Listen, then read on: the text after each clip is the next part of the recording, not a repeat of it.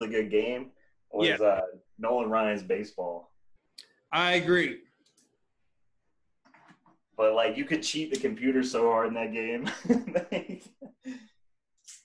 I don't know anybody else who had that game. Yeah, everybody had Ken Griffey's baseball. If anybody has ever played Nolan Ryan's baseball, please leave a comment down below. And there's got to be a way to play it over again. I don't know what it was, man. I mean, what made that game special? I mean, it was our baseball game. It was super intuitive. Like the controls, it's like you point to the base and throw it to the base. There's only like 3 buttons, you know. When you look at a baseball game now, today, they got baseball games today where you can log on and it'll update the roster and the entire game situation for a game that's happening in real life.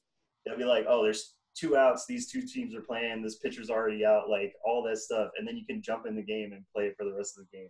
And there's like, you got all kinds of buttons and stuff. No, this was like 3 buttons and the D-pad. and that was it. It's just like super intuitive, you know? Mm. Yeah, but I mean, yeah, I'm glad you brought that up. And then what I liked about it was weren't all the players Japanese? I don't think so. Wasn't it like Japan versus American superstars or something supposed to be? No. Nolan Ryan's baseball was like the blue team and the red team, and they were color schemes of like actual teams, you know? But Yeah. and then it would be like for the names, it would be like B Brown or something, you know what I mean? Like it wasn't actual like people's names. Right. I'm sure there was a Japanese version of the game though. Yeah, Nolan Ryan was the only damn like celebrity in the damn game. Yeah, and he was on the T team. You remember that? I guess so. Like whenever we logged on, we were like race our things over to pick the T team first because you couldn't be 2 of the same team, and we knew he was like the best pitcher. Yeah. Okay, yeah, now I remember, yeah. Oh yeah, no, the best part, dude, was there was no time limit on the freaking. If you wanted to like lead off the bag, you could just off for 10 minutes or just like like each bag, you know. You Yeah, play like a 2-hour game of pickle.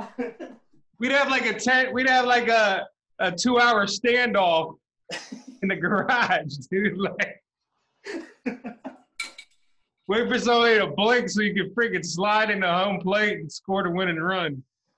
Oh man, that was crazy, dude. Yeah, that was a good one. Yeah, because remember the way to reset was to get to the pitcher's mound. Yeah. And you got to stay there for like a split second. Yeah. But if it's anything less than a split second, you have the option to walk off the mound and throw the ball to the base.